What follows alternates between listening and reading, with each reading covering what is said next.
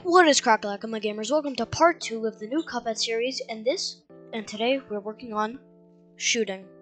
So, instead of using any weapons, I'm going to use a fireball. My penguin will be shooting a fireball. So for this, I'm going to angle his arm up. We're going to move, give me a minute. Can I move that arm? Nope. I'm going to angle his arm up. No, that kind of looks weird. Gonna turn that. Yeah, it's good. And here is how you're going to make your new fireball. Add a new sprite and click paint. Go back to the old one. Select him, the entire thing. Copy and paste it. This way you have a reference. Then you want to go draw whatever you want. In my case, it will be a fireball. So circle. Little outline. Let's make like, oh yeah, I think that would look cool, like a little red outline. Then the fills, make it like an orange, deeper. Then a little couple, make this pointy. Let me cook, chat.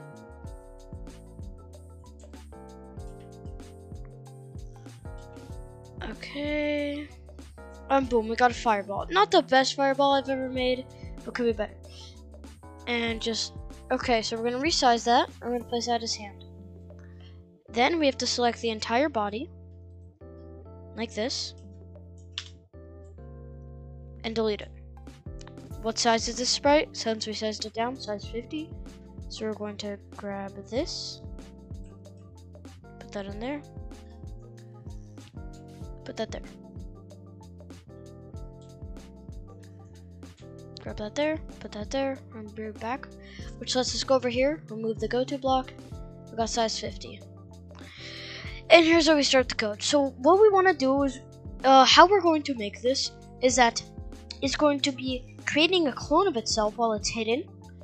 So then it can move forward and then delete the clone. So it's never as if it never existed, and this way sprite you can shoot multiple bullets at the same time, and there isn't because there's a sprite limit, so that stops the sprite limit, the clone limit. So how about we get this closer, make it a lot nicer to see. We're gonna set the size to 50, and we want to hide it because we're gonna make a clone, and we want to put this all code in the bullet. Make sure, and then you want to forever. Let's wait, let's see 1 second wait time. And then we're gonna wanna do it like that, create a clone of yourself. Then, we're gonna move over here. When I start as a clone, we're going to show. And then what we are going to do is just move 10 steps. So if we go over here,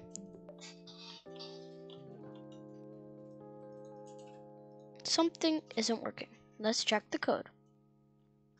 So when it's clicked, it's not hiding. Oh yeah, and we have to make this, remember this, put this in an if block. Then if, mouse down, full screen. It's stuck over there. So what we're going to do, you're going to forever go to, then we're not going to use the go to block. Instead, we're going to click the go to XY. Then we're just going to get these blocks. What this does, we can choose our character, the penguin, and we can choose the X position and the Y position. In my history, I don't know if this is fully accurate, but in my history of coding, I feel like that this makes it a little less latency when it's moving. And we're gonna always also point in direction. Duplicate this and direction of penguin. So now once we have that, it shoots, but it's not moving. What we have to do, we have to put this in a repeat until. And we're gonna repeat until touching the edge, since we do not have a boss for now. That'll come soon. Repeat until touching edge, move 10 steps. Test that out. And shooting, but it's stuck over there. So we add a delete this clone. What this does over here, the reason it's not just deleting the clone is because this always goes first, a repeat until. And yeah, so let's try that out. You can hold it down. And we're just gonna have add a couple of additions, like stair rotation style left right, and we're just going to make it, I think, a little faster. I think we can go 0.4. That's clean. So now we have bullets. This was a short video for today. If you want, I have the project link in the description below. But thanks for watching. Goodbye.